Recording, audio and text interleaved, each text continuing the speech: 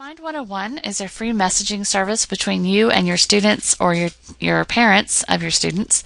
It is a safe way for you to interact in the fact that you don't have their cell phone number and they don't have yours. And all communication is recorded. It's just nice to keep yourself covered that way. So in Remind101, you click on Get Started and it comes up with a login screen. You'll select your title and then type in your first and last name, your school email account, and then choose a password. I already have an account, so I'm going to click on Sign In.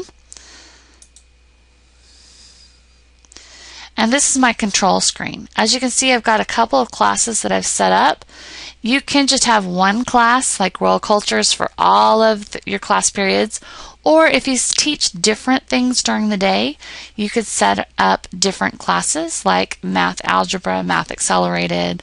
Kind of get the idea that way. If I want to establish a class, I click on the Add and the plus button. I give the class a name. And then I'm going to give it a custom code.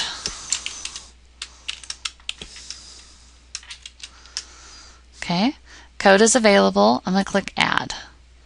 So now what the students and the parents need to see is that they are going to text 918-221-3974, and the message they're going to text is Mrs. Y ELA.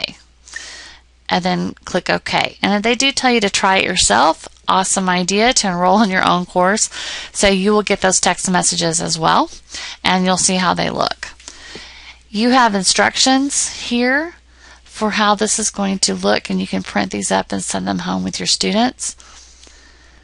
So I can text this, I can also email it. And if they sign up by email, they'll get an email every time you send that message out.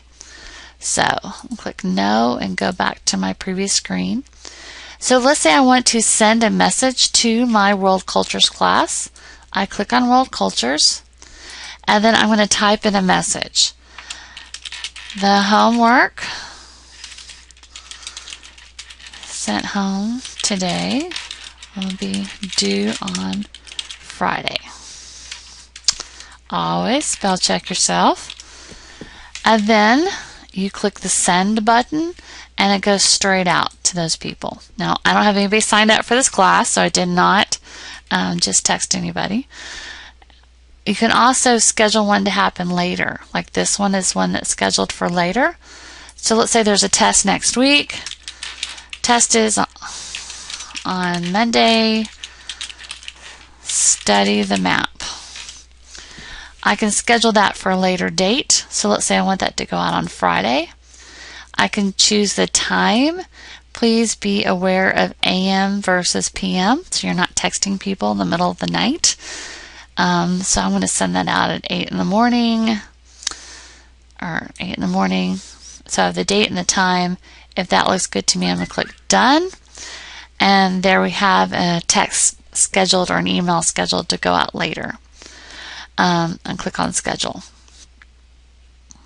I can send messages to all of my classes, so there's information that applies to everybody.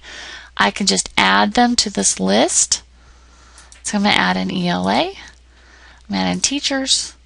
I'm going to add in math algebra. And I'm going to say that there is no school October 8th. And then I can schedule that for a later date, or I could send it off right now. And I'm going to go ahead and schedule it for the 5th of October to be sent out in the afternoon. I'm going to schedule it so on that afternoon that email will go out that there is no school the following Monday. That's the basics of Remind101. Once people have signed up for your class, like I have in teachers, you'll get a list of who is signed up, and you can edit or remove them. So if somebody says, I don't want to get these anymore, you can remove them from your list.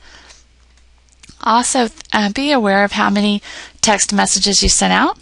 Not everybody has unlimited texting, and you don't want to overburden people. So let them know ahead of time how many general emails you plan to send out so they know what they're signing up for.